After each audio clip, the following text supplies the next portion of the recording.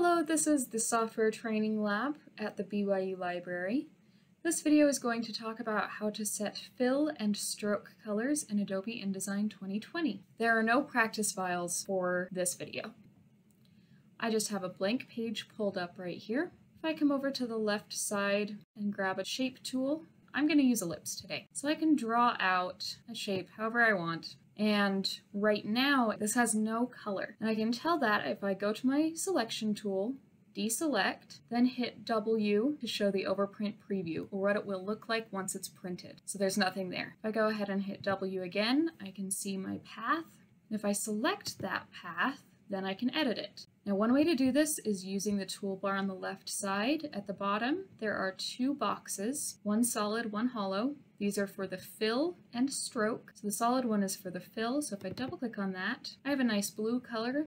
Automatically pops up. I like that. I'm going to go ahead and hit OK. And now I have a blue shape. If I want to color the stroke, I can double tap on this hollow box. And I like black. So we're going to make it black and hit OK. Now if I deselect and hit W for overprint preview, I can see I have a fine black line around my ellipse. So I'm going to come back, W again, and I'd like to show you another way to adjust the colors. Again, if I select my shape, and if in the Essentials Classic workspace, there will be two boxes right here, and I can click on the arrow next to them and it'll drop down a list of swatches. So there's a list of default swatches and I have a few saved. You'll notice also at the top of this list is none, which is different from paper. So this white with the red line means that it will not be filled at all, and if you put it over something else, it will show what's underneath. If you color it the paper and you layer your shapes, it will block out the one below it.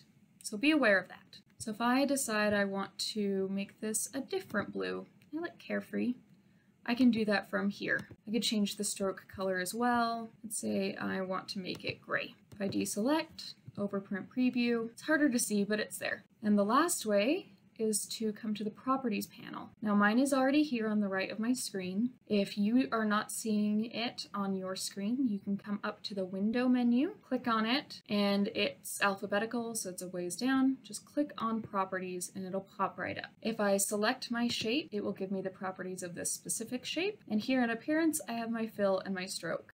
So if I double tap on these, I get the same list as at the top, and I can also easily make my stroke wider as well as change a number of other settings that we'll save for another video. But at least now you can see that the gray stroke was always there. I'm going to go ahead and collapse this, deselect. I'll just show you the overprint preview.